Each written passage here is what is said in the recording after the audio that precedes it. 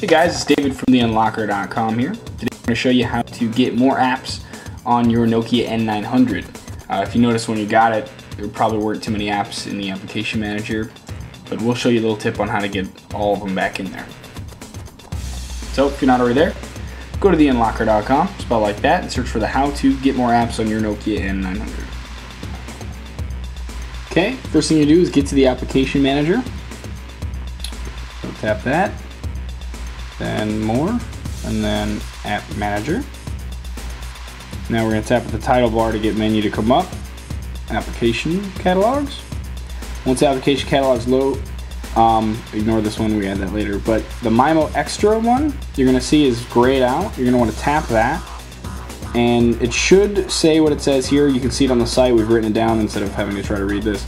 And you'll see that it's checked off as disabled. Simply uncheck it and hit save.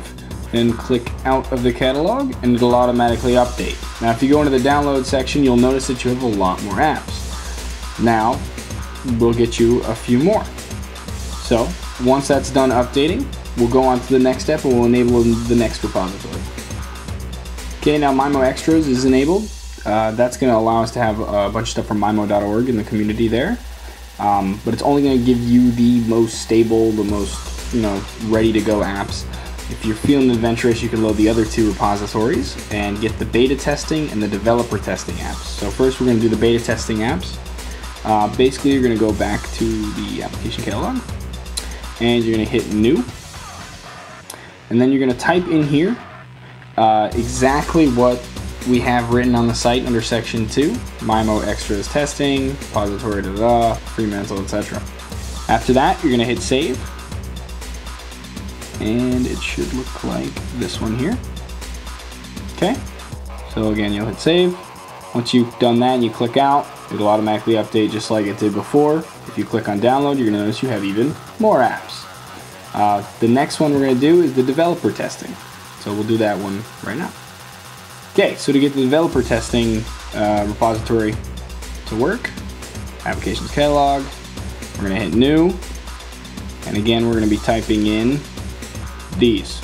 Again, it's written on our site. You don't need to write it from here. Make sure that disabled is unchecked. Hit save.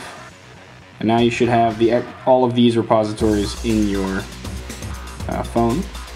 You can now click outside. And again, let it update. Okay, so once it's done updating, you can click on download. And you should have a whole bunch more apps. So click on all. You'll see you've got a lot more than you started with.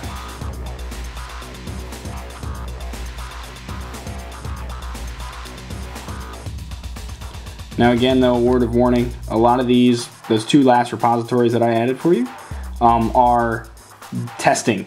So there may still be bugs, things may still go awry, so just be careful. If you don't understand what an application is, don't download it. It's probably meant for developers, but for the most part there's some cool ones that are still in the testing, like the SNES emulator. Not in the regulars, but it is in the testing and it works pretty good, so there is some benefit to doing it anyway. So enjoy, guys.